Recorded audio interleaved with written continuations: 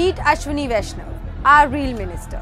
Here he is, waving from the cockpit of a train, beaming as if he has just solved every railway issue in the country. But let's get real. Millions of passengers are stranded at the overcrowded stations, fighting for a chance to board.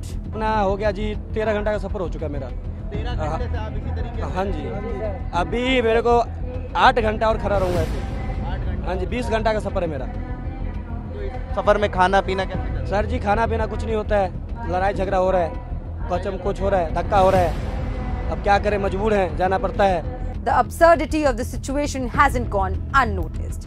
Both TV media and social media are buzzing with criticism. सभी को त्योहार पर घर पहुंचना है, लेकिन घर पहुंचने से पहले स्टेशन तक पहुंचना, वहां से प्लेटफॉर्म तक और फिर ट्रेन तक पहुंचना बड़ी चुनौती है। ये आलम स्टेशन के बाहर का है। अंदाजा लगा लीजिए कि स्टेशन के अंदर की तस्वीर कैसी होगी। One user on X even shared a video of traveler ingeniously tying a rope between berths. Another user added, if you had done something, you wouldn't be waving alone.